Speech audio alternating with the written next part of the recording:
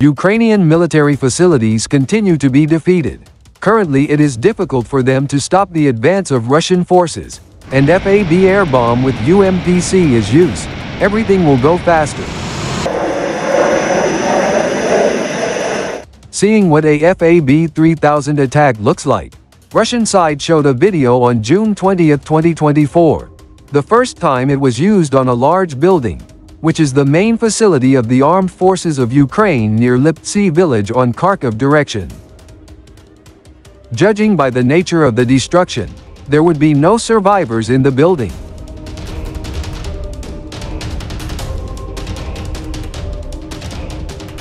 The direct impact radius of the explosion was 230 meters, and the fragments flew about 1,300 meters. And unfortunately, no one can survive if they are around a 4-story building, as their temporary deployment point.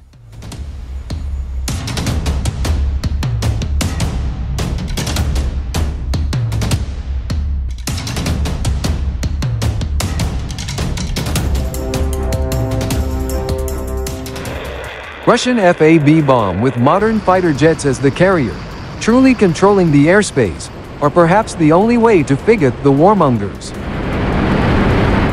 In Bozydibizhevka village, about 20 kilometers away on Zaporozhye front line, FAB aerial bombs encountered Ukrainian forces facilities.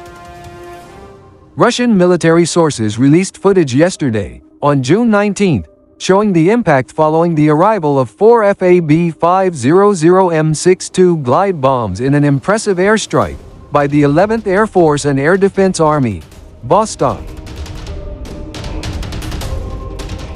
FAB bombs completely covered the unremarkable warehouses, the locations where the dryers and vehicles were placed, and also the temporary deployment points of the armed forces of Ukraine.